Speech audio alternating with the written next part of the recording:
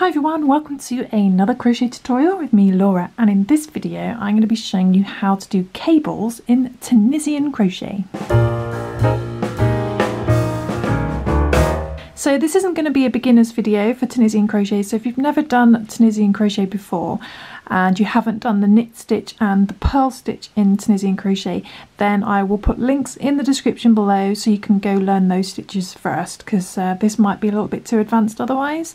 But what we're going to do is we're going to be doing a mixture of purl stitches and knit stitches. Place this way around actually.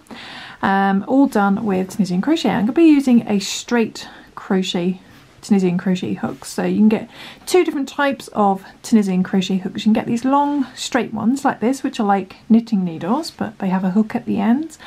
But you can also get the other ones with the cables on the end. I'm going to use the straight ones, but you can use either. And I'm going to use some really chunky yarn for the sake of this video, just so it shows up better. So I'm going to use some DMC Natura extra large just cotton, so a bit of free promotion for them.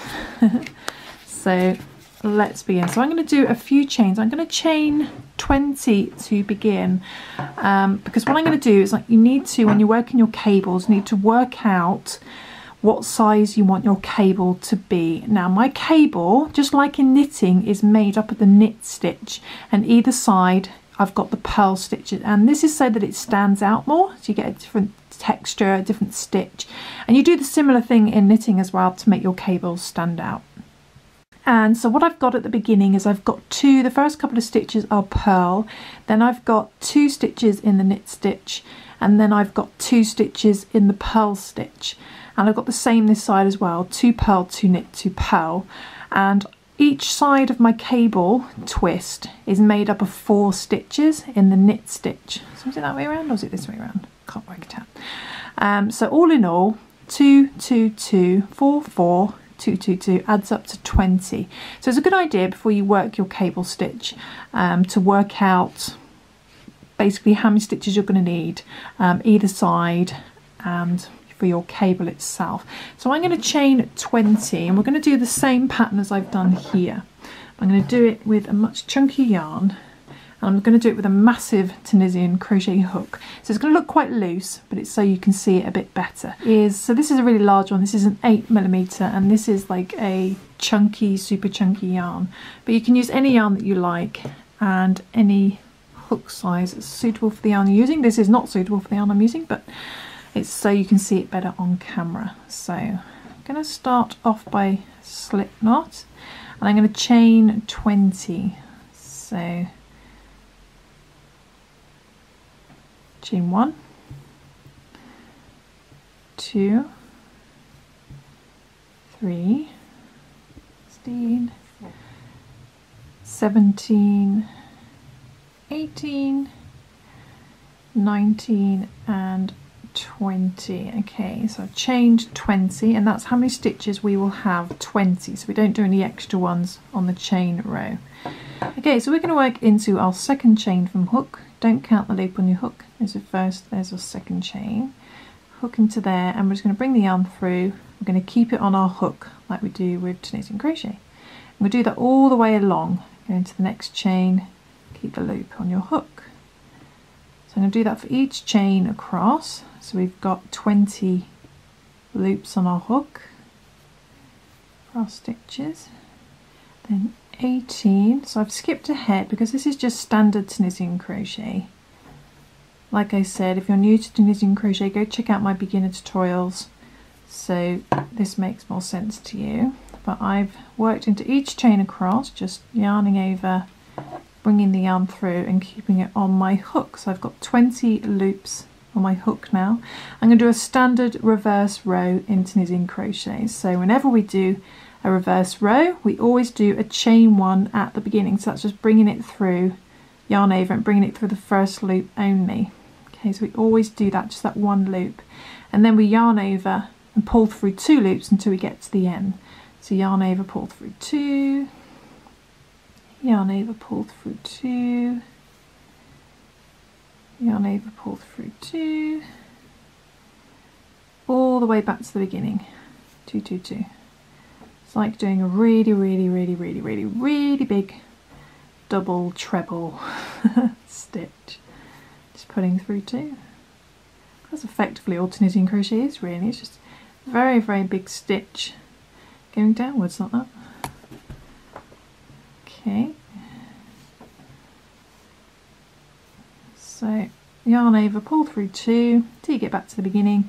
It's just a standard reverse row. So we've done our first 2 normal Tunisian crochet rows that you have to do for every project,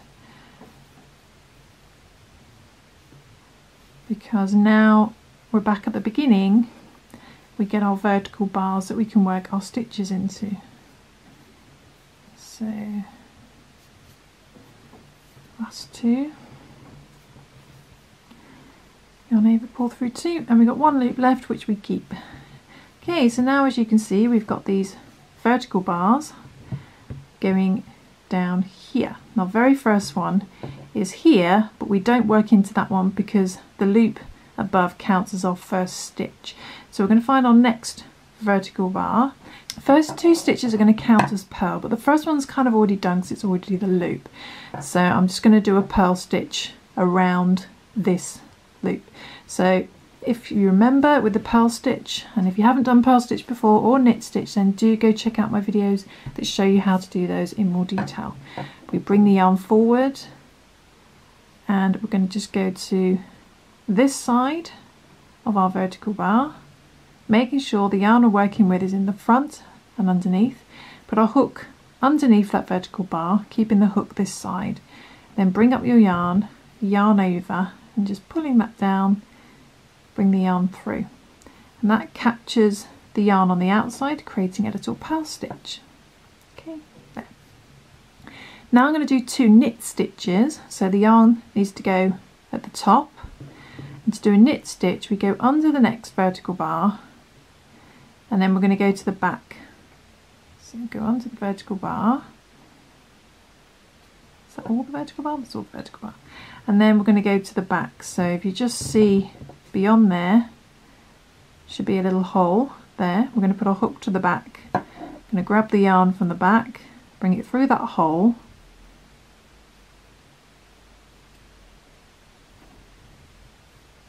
and then we're going to bring it underneath the vertical bar and bring that up. And that does a knit stitch. It doesn't look like much at the moment, but it does work a knit stitch eventually. I'm going to do another one of those. So keeping the yarn at the top, we go under the vertical bar and go to that gap, that square gap at the back. Grab the yarn, bring it through the gap and under the vertical bar. Now we've got 2 knit stitches. Now I'm going to do 2 purl stitches. So I'm going to bring the yarn down to the front, making sure it's tucked up nicely against this stitch here, so we can clearly see the next vertical bar, which is there. Careful not to work under this one here you've already worked under. Find this nice clear one, put your hook under, but it's not going to the back this time, it stays at the front. Wrap the yarn round, yarn over and bring that through. It does a purl stitch. And do another one of those.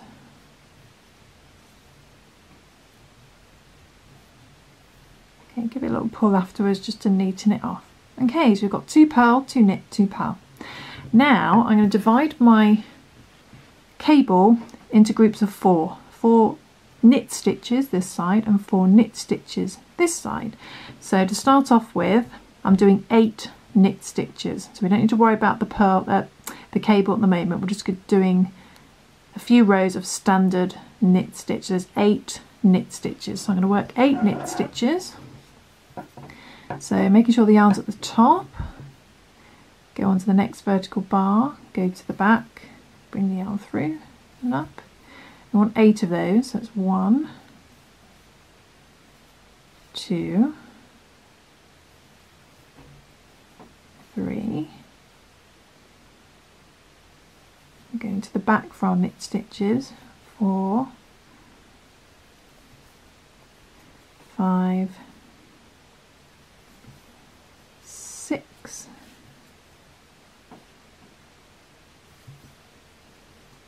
7 and 8. Okay, so I've done 8 knit stitches, and you'll know they're knit stitches because this will start bumping up on you. Now we're going to do 2 purl the other side of our cable. So our cable's just It's in the early processes at the moment still, so you're not going to see any cabling just yet. So to do a purl, we bring the yarn to the front. It's very important to bring it to the front. Tuck it up nicely against this stitch, then go on to the next vertical bar, but we're keeping the hook at the front, wrapping it round, grab the yarn, bring that through, and then give it a little pull afterwards. So you want 2 of those.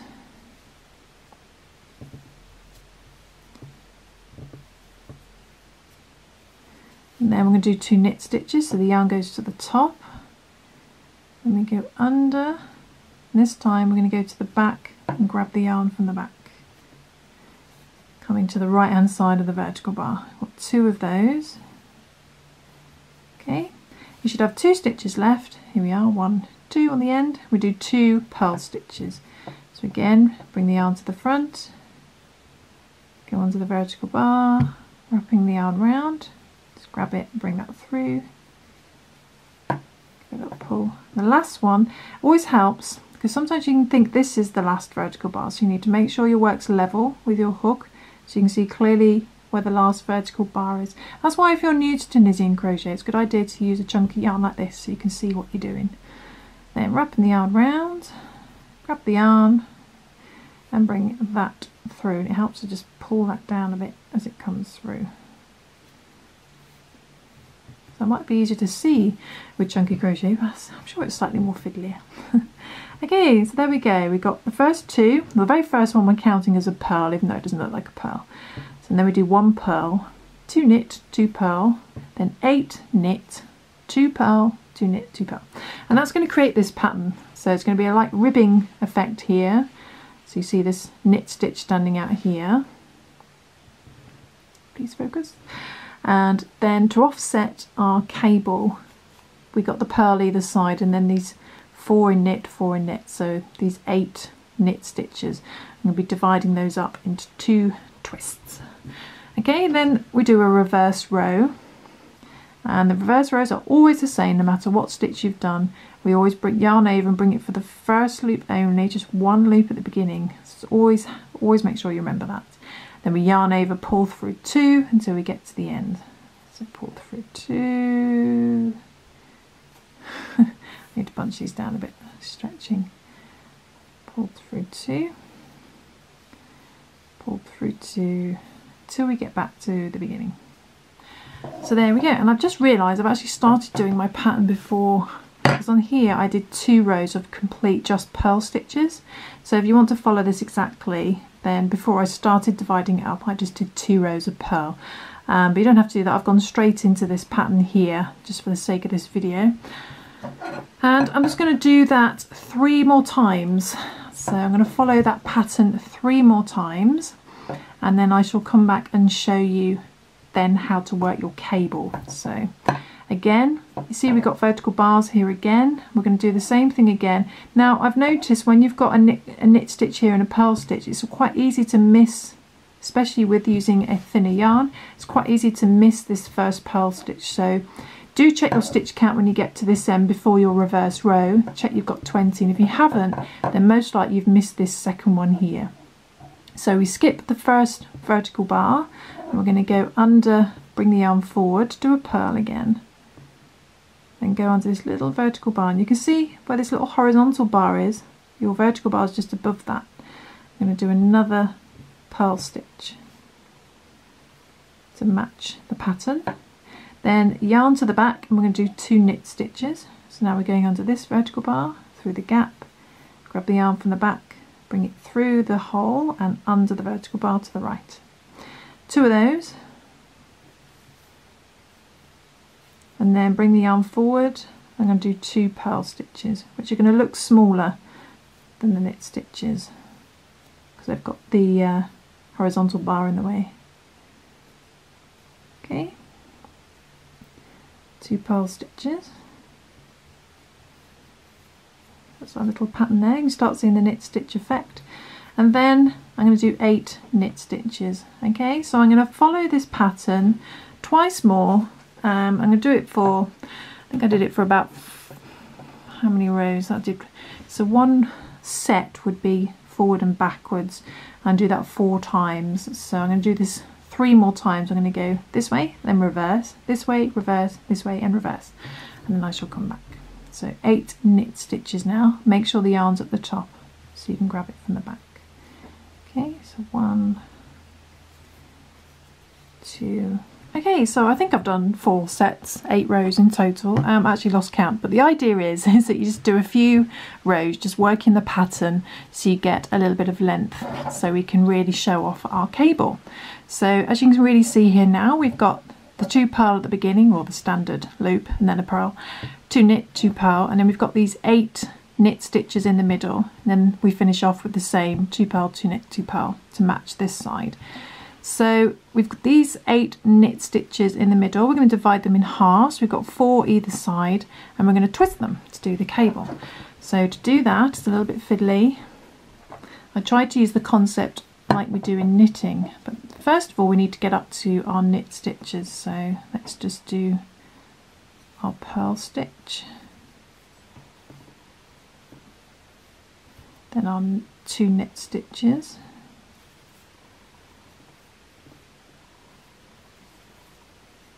and then our 2 purl stitches, making sure to alternate the yarn. Now, knit stitches and purl stitches in Tunisian crochet are not the same structure as real knitting. They just give the effect, because if you turn it over, all you get is this bobbly effect here. So it is different.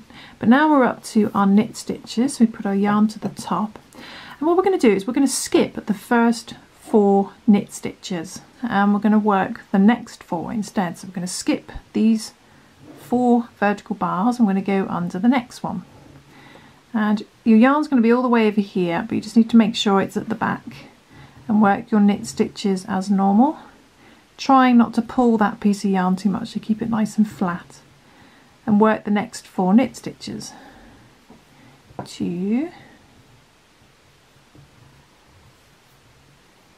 3 and 4. Okay, so you've worked the next 4 knit stitches, but now you need to go back and work these 4, but of course they're all stuck on a very rigid knitting crochet Tunisian hook.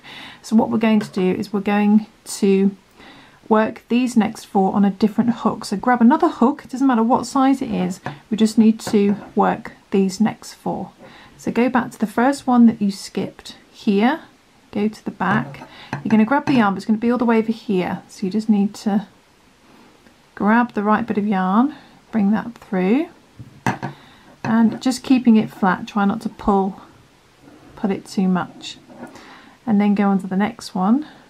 2, go to the back, do a normal knit stitch, keep it on your hook, then the next one is there, grab the yarn, and the next one is there, and just bring that through. So you've got these 4 worked on this hook, and what we're going to do is we're just going to grab a knitting needle. You can keep them on the hook as well, but what I find easier is if you get a little knitting needle, actually put it in this way, we're going to loop them onto our knitting needle, keep our little loops. It's a little bit fiddly, but it's not very often you have to do these twists. So, and then what we need to do is we need to push these over and twist them. So we're going to drag these over so they're at the front, and we're going to loop these onto our crochet hook that we're working with. 2, 3 and 4. Okay, so now what we did, we skipped 4, we worked 4, and these are those ones there, and these 4 are the ones we skipped. So effectively what we're doing is we're now twisting our work, which you can't see very much at the moment, but if we keep going it should come together. So the next 2 are the purl stitches, so we bring the yarn to the front and we finish and follow the pattern to the end as normal. So let's just do 2 little purl stitches.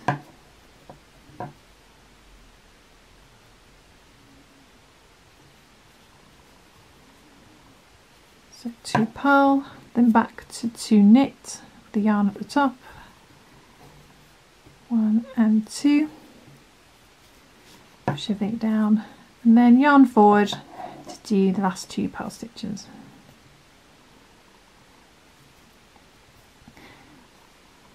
Okay, so if you struggled a little bit, it might be easier to do a smaller cable rather than the 4x4. You might want to do a 2x2, so you do 4 knit stitches cut in half, so 2 stitches either side.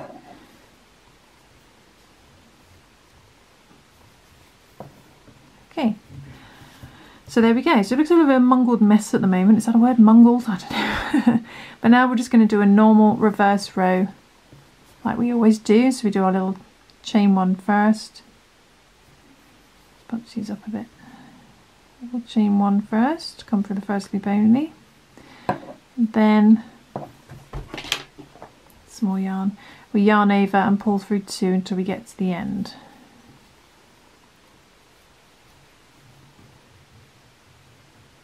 And back to the beginning. So there we are. So it looks a bit crazy at the moment, but now what we're going to do is we're going to work the pattern as normal. I'm going to do it for 6 sets, that's 12 rows including the reverse rows, until we get a little bit of length, just to so we can start to see.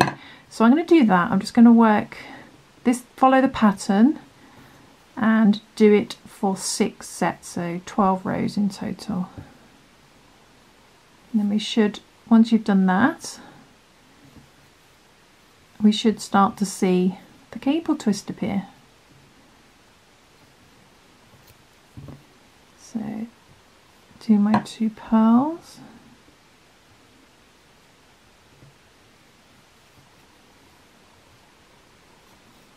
Now we need to find our 8 knit stitches. Now the first ones are going to be tucked under here, so you want to just pull them out a little bit so you can see them clearly.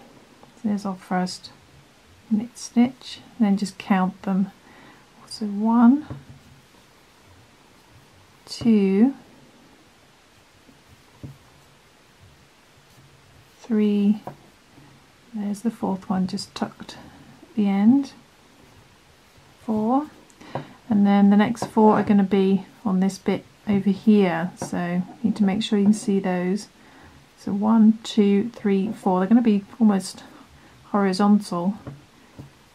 But just make sure to move that fabric out the way to go to the back. 1, 2, there's the next one to the back, 3, and the very last one, very long one, to the gap, 4. And then we're back to our purl stitches.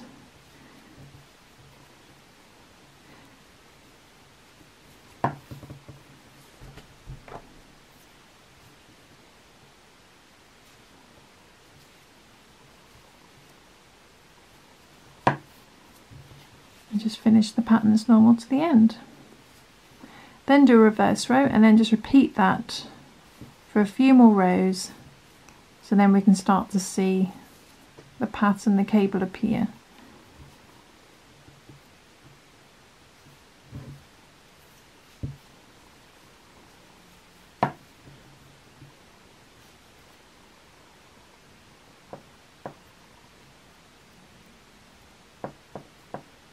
One of the ends getting a bit tight for some reason. And there we go. So now it starts to loosen up. The more rows you do, the more it starts to loosen up. And what you have created, if you do a few more rows then of just normal pattern, you should start to see that open out and your twist will flatten down. So I'm going to do that. I'm going to repeat the normal pattern over and over for, I'm going to do 5 more sets. And then I'll come back and show you. So reverse rows are always the same, just chain 1 and then yarn over, pull through 2 until you get to the end. Okay, so it's starting to get a little bit dark now, but hopefully you can still see. So what I've done is I've just worked the pattern for a few more rows, and then until it starts to lay flat and you can't see the divide as much. So there we go, it really shows off the first twist, and then you're ready for your next twist. So we just follow the pattern up to our knit stitches. So let's just work our pattern again. It's a lot easier doing this off camera, I've noticed. So our little purl stitch, which mustn't miss. Right, so purl stitch, then the 2 knit stitches. Of course you don't need to follow this exact pattern, you could just do 2 knit stitches at the beginning and then purl stitches and then your cable. It's entirely up to you, it's experiment. Just make sure you work out your stitch count before you start so that it divides up nice and equally. You don't have a lopsided cable.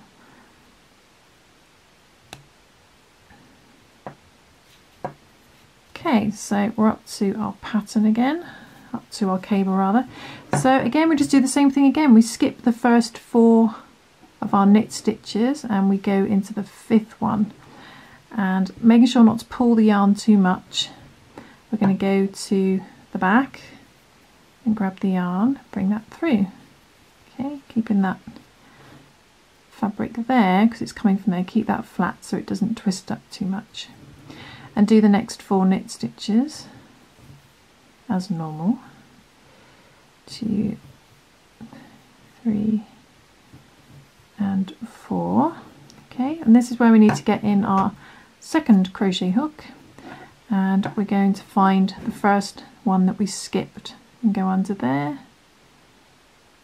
go to the back and then grab the yarn from over here. Again, being careful not to pull it, so once you've gone through just pull that so it doesn't distort your work, otherwise it will start to pull on it too much. Then under the next one, if you're struggling to see your stitches, just remember where the last one was and you can clearly see where the next one is. Go to the back, then the last one we missed is there, and bring that through. We've got our 4 loops. Now what we're going to do, we're going to go on knitting needle or another crochet hook so you can go in the opposite direction, and we're just going to feed that onto our knitting needle. You could even use a proper cable hook as well, couldn't you, like in real knitting? Okay, pop those onto there, so now they're facing this direction, and bunch those up, and then we're going to create our twist. Now if you wanted the twist to be the other way, you would have to work these stitches this side and then twist it. When you pull those up, you'll be putting them on from the back rather than the front. But what we're going to do, we're just going to pop those on now, bunch those stitches up, pop these on. 1, 2, 3 and 4 is quite loose because it's the last one we worked, so we're just going to pull on our yarn. And there we are, so they're all sat on there nicely twisted, and then we just follow the pattern to the end. So bring the yarn to the front to do our next 2 little purl stitches, and there we go, that's our next twist, and we just carry on repeating that, so just finishes to the end.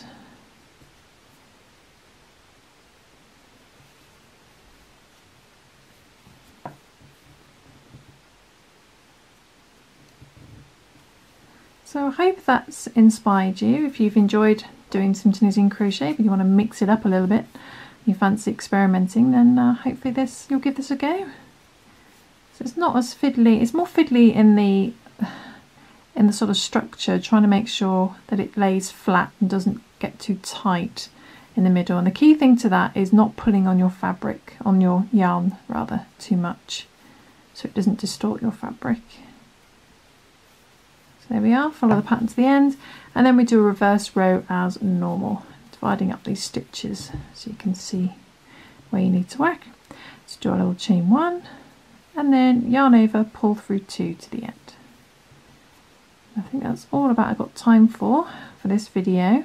It's getting dark already, it's crazy. But I've got some really nice Tunisian hooks coming to the marketplace this week by Knit Pro, which are very similar to these ones. And many of you ask me, how do you make items bigger? Because obviously you're restricted by how long these straight Tunisian hooks are.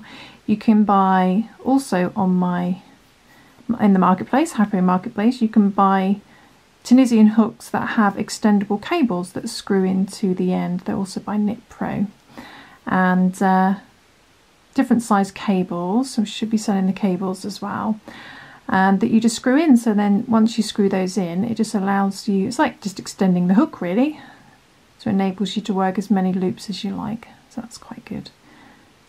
I think overall I still prefer these straight hooks, just for little smaller projects. That's just me. I'll show you some of the products that I've got in a minute, the set anyway. So there we are, we're back at the beginning, so then we just need to work a few more normal rows.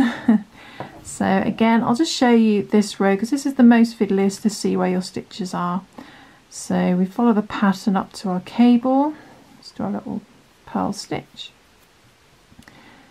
and 2 knit stitches. So whenever you're working out how many stitches you need, you just need to remember that the loop that's always on your hook counts as your first stitch. Otherwise you'll end up with 3 stitches at the beginning if you think you're going to do 2 purl. So we're up to our cable, which is all looking twisty.